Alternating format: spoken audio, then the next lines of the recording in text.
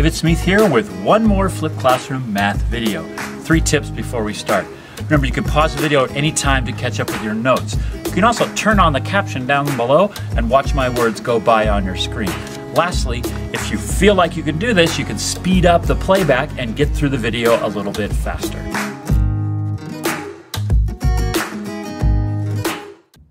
Today's topic covers right triangle trigonometry, and we're going to do a bunch of different things inside right triangles, and you're going to use those things to analyze right triangles and then also solve problems inside them.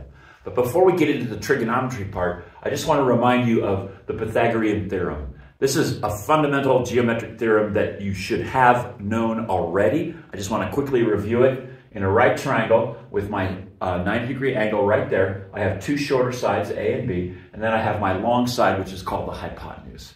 So A squared plus B squared equals C squared. The way we say that in words is that the sum of the squares of the shorter sides are equal to the square of the hypotenuse in a right triangle. So that's assumed prior knowledge. Let's move on to trigonometry. We start with SOH CAH TOA trigonometry. That's SOH CAH TOA. That's the mnemonic that you could use to help remember the 3 ratios. The first one, sine, is opposite over hypotenuse. That's the SOH. And what that means is that sine of angle A is the ratio of the opposite side over the hypotenuse. So sine A equals A over C. And what that is just whatever length that side is, and whatever length that side is, you divide one by the other, and you're going to get some decimal number. And that is sine A. So the sine of an angle is just some decimal number.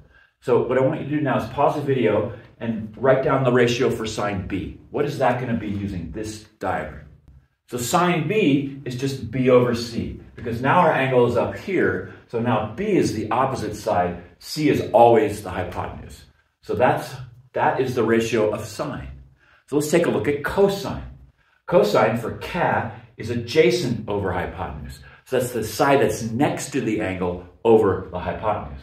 So cosine of angle A would be B, because B is next to A. It's not across, it's next to.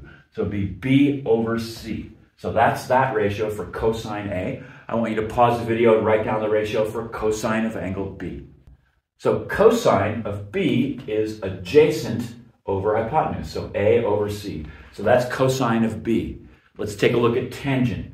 Tangent is opposite over adjacent. That's the TOA, T-O-A, opposite over adjacent. So tangent of angle A is going to be opposite over adjacent. Notice how there's no hypotenuse in tangent. It's just the opposite and the adjacent sides. So for tangent of A, it's just going to be A over B. Pause the video real quick and write down tangent of angle B. So tangent of B is just B over A. It's just flipping the fraction from tangent of angle A. Now, there's a whole lot more we can do with this. You might be noticing some commonalities or some relationships between the ratios, and you're seeing good stuff. We'll exploit that later in this class. But right now, you just need to know that these are the basic ratios for trigonometry, and we're going to manipulate those to solve for some things in right triangles. All right, let's do 4 problems using SOH CAH TOA trigonometry. The first 2, we're going to find a side length, and then the second 2, we're going to go ahead and find some angles. So first off, here are 2 problems. This is assumed prior knowledge, so what I want you to do is pause the video and let's just do both those problems, come back. Okay, so I set up my equation. Cosine 28 is adjacent over hypotenuse, so x over 10. I rearrange my equation. When the variable's up high, you switch these 2 deals, and so I get x equals 10 cosine 28, which is 8.83. Moving right along, this one needs tangent, because I have tan 52 is opposite over adjacent, which is 39 over x. When the variable's down low, you switch, so I switch this over to there, solve for that, and I get 30.5 for x in that one. Moving right along, now we're being asked to find angles. Again, assumed prior knowledge. So pause the video, think about that, solve these 2. All right, let's see how you did. Here's my first one. I set up my regular trigonometric equation. So I have cosine theta equals 18 over 38. Cosine theta is 18 over 38. Now, I know my sides, I just don't know my angle, so I use the inverse trig function. So that we write cosine minus 1, 18 over 38 equals theta. Now, you need to know how to do this on your calculator, and when you put that in there, you get 61.7 degrees for theta. Moving right along. For this one, I recognize that I need sine. I have from theta, I have opposite over hypotenuse, so sine theta is 401 over 565. I take my inverse sine function of that fraction, 401 over 565, that's theta, put that in my calculator, and what I get is 45.2 degrees. All right, let's look at a geometric figure. Now, this is called an isosceles right triangle. So I have my 90-degree angle. Isosceles triangles have two equal sides, and in this case, they are these two sides. I've labeled them with 1, but it could be 50 and 50 or x and x, doesn't matter. You've got two equal sides, and then the sides opposite, or the angles opposite them are also equal. So in this case, they have to be 45 degrees because that's 90. Triangle has 180, so these two have to be 45 each. So that's an isosceles right triangle. Now you're going to have word problems or diagram problems where they're going to show you some stuff that you'll have to use to deduce that, oh, I'm looking at an isosceles right triangle. All right, let's take a look at our isosceles right triangle and figure some more stuff out about it. First one, pause the video and find the length of the hypotenuse. The hypotenuse is going to be root 2. If these two are 1, the hypotenuse is root 2. And we get that by using the Pythagorean theorem. 1 squared plus 1 squared is going to equal this squared.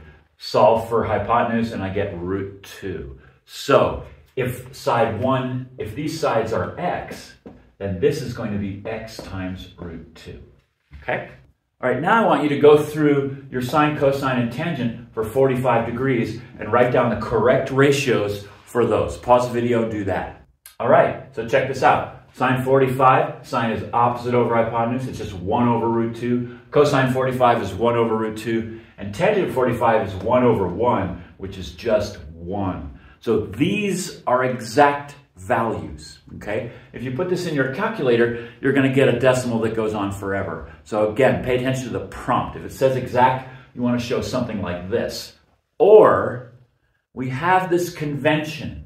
We don't like roots in the bottom of fractions. There's nothing wrong with that, but there is a convention. So we simplify. It's considered more simplified if you do what's called rationalizing the denominator. So I'm just going to walk you through that. What we do is we multiply this by a version of 1 that looks like that. Root 2 over root 2 is just 1. But what this is going to do is it's going to make the fraction be root 2 over 2. And so that's what we do. So you're going to see that value for sine 45, cosine 45, or anything where you have a root in the bottom, you're going to see this little trick happening. All right, here's another special right triangle. It's called a 30, 60, 90 because 30 degrees there, 60 degrees there, and then, of course, there's our 90-degree angle. Now, this one has some interesting properties. If this shortest leg is 1, then the hypotenuse is 2, and the longer leg is root 3. So a way to think about that is whatever this side is, this is going to be twice that. So let's do it this way. If that side is x, then this side is going to be 2x, and this side is going to be root 3x. All right, now I want you to figure out what sine 30 is. Using the diagram there, write down the value for sine 30.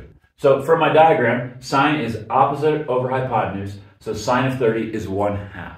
Now we all know you can take your calculator and you can do the sine of 30 degrees. So if you want to do that right now, go ahead, but you're going to find that it's 0.5. Now find the sine of 60. What's that going to be? Sine 60 is root 3 over 2. Here we are with our 60-degree angle. Opposite over hypotenuse is root 3 over 2. Now, an important thing to notice, if the question wants the exact value, you've got to show that number. If you put sine of 60 in your calculator, you're going to get some kind of decimal that just goes on forever. that would not be the correct answer. You would need to state root 3 over 2. That's an exact answer. Okay, now let's do cosine 30 and cosine 60. Go ahead, pause the video, and write down the ratios for these two. All right, let's see how you did. Cosine 30 is root 3 over 2, because cosine 30 is adjacent over hypotenuse. Now for cosine 60, it's 1/2. Cosine 60 is adjacent over hypotenuse. That's 1 over 2. Now you may have noticed this before, that sine of 30 is the same as the cosine of 60. So that's a nice thing to know. We'll capitalize on that a little later this year. Go ahead, pause the video, write down the ratios for tan 30 and tan 60. So tan 30 is 1 over root 3, and tan 60 is root 3 over 1, which is just root 3. Now, here's the thing. If you hit the button on your calculator and find out what the decimal is for root 3, that's the same decimal you'll get if you do tangent of 60. Let's look at another kind of a triangle. Equilateral. Remember, there's 3 types of triangles. There's scalene triangles, which no sides are equal. They're all different. We have isosceles triangles, which we showed you a right triangle version of an isosceles. That's where 2 sides are equal. And then the third type of triangle is an equilateral triangle, which I've drawn here. 3 sides that are equal. So if you're like me, you probably noticed there's no right angle in this triangle. So how come it's showing up in a lesson on right-angled trigonometry? Pause the video and think about that. Maybe draw a little extra on that diagram. So if we draw an altitude from this point down to this side, that's a 90-degree angle. That is going to create some interesting things for us. So now I want you to pause the video. If this side is 1 and this side is 1, I want you to put as much information on that diagram as you can, using what you know from this lesson and maybe a little bit more. Let me get you started. The 3 corners of an equilateral triangle also have the same angles. So there's 60, 60, and that whole angle there is 60. Now that should get you started. See if you can put some more stuff on here. All right, so if that's 60, that's 90. This has to be 30, as does that one. So now suddenly I know I've got this 30, 60, 90 special right triangle. So that allows me to say that if the hypotenuse is 1, then this short leg has to be 1/2. Remember, the hypotenuse is twice the length of the short leg. So that gives me that. Now, pause the video and figure out what the distance of the altitude is. So the altitude is going to be root 3 over 2, because the altitude is root 3 times the short leg. The short leg is 1/2, so the altitude is going to be root 3 over 2. So now we know a whole lot about that triangle. All right, let's do a quick little problem here. This is an equilateral triangle, ABC. All sides are equal. This side is 24. Now it's going to ask you, find BD. So go ahead, pause the video, think about that, do the math, and find BD. There's 2 ways to do this one. The first way that I used here is the Pythagorean theorem. I know that this squared plus this squared equals that squared. So I set up my equation here. I rearranged to solve for BD, which gives me 24 squared minus 12 squared. And then I took my square roots and I simplified. If I'm looking for an exact answer, 12 root 3 is the correct answer. If I'm just looking for a distance to 3 sig figs, that's 20.8. Let's do a reasonableness check. If the hypotenuse is 24 and the short leg is 12, it makes sense that that's 20.8. It has to be between these two for sure. So it passes the reasonableness test. Now I want you to pause the video and use what you know about 30, 60, 90 right triangles to find this length. All right, so I went ahead and labeled the 30, 60 degree angles in this portion of our equilateral triangle. That was the hint I gave you in the prompt to figure this one out. Then what I did is, it often is really, really helpful when you have a more complicated figure to draw another picture of just the part that you're looking at. So I just took this left side right triangle and put that down, marked my degrees, and then I marked what I know about a 30, 60, 90 right triangle. So if that side's x, that's 2x, and that's x times root 3. And so now I could just figure this out because I know that x is 12, and then this side, this length here is just 12 times root 3. So BD equals 12 root 3, which is what we got using Pythagorean theorem. That's some of the beauty and the joy of trigonometry and geometry. There's lots of ways to find your answers. You could also just use SOH CAH TOA trigonometry. You'd be looking for this side. You could use cosine, sine, or tangent to find BD, and indeed you'd get the same decimal. You'd get the same answer.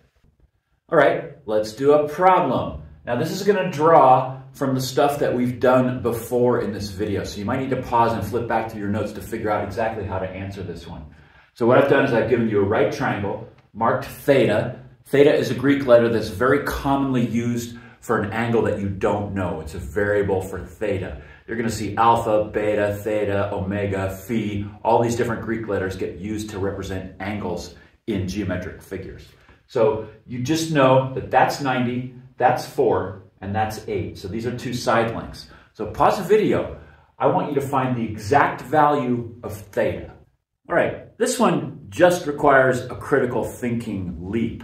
I want to do a couple steps here to kind of set you up for that leap. So cosine theta is adjacent over hypotenuse. So cosine theta is 4 over 8, which is 1/2. Now that should trigger something. I know that there's the cosine of some angle makes 1/2, just from what we talked about in terms of our triangles.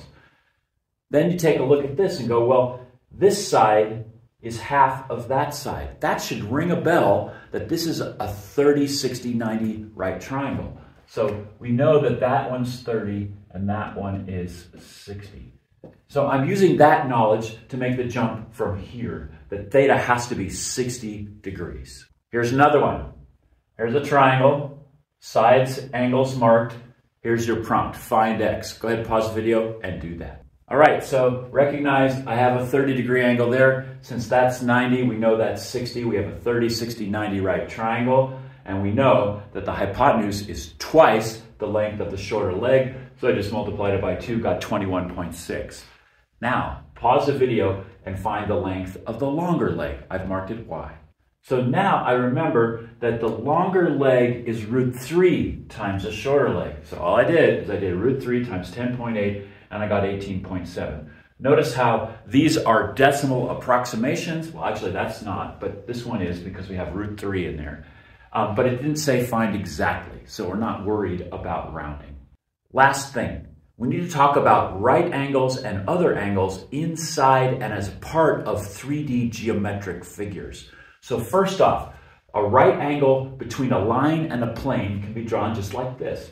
I'm drawing my line is coming right down to the plane, and it's perpendicular to the plane. So any angle that you measure between the line and the plane is going to be 90 degrees, okay? So that's the first concept here. Now let's take that and bring it into this pyramid here and take a look. So first off, here's a line from the top. This is the altitude of the pyramid that goes from the top corner all the way down to the base of the pyramid, the plane, the square base at the bottom of the pyramid.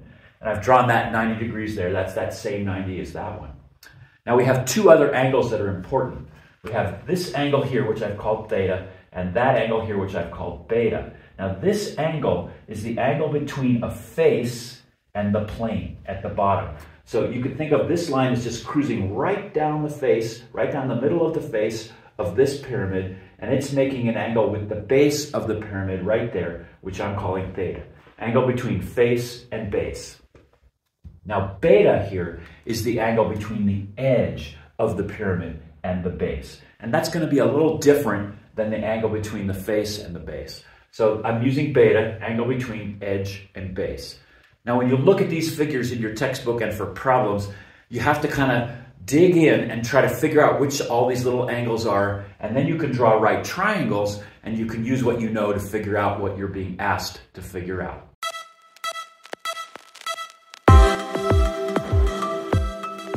Now that you've watched the video, take a moment to write down any remaining questions so you can bring them to our next class. Also remember that you can watch the video again to remind yourself of what we did or deepen your understanding. If you enjoyed yourself, please click like or subscribe.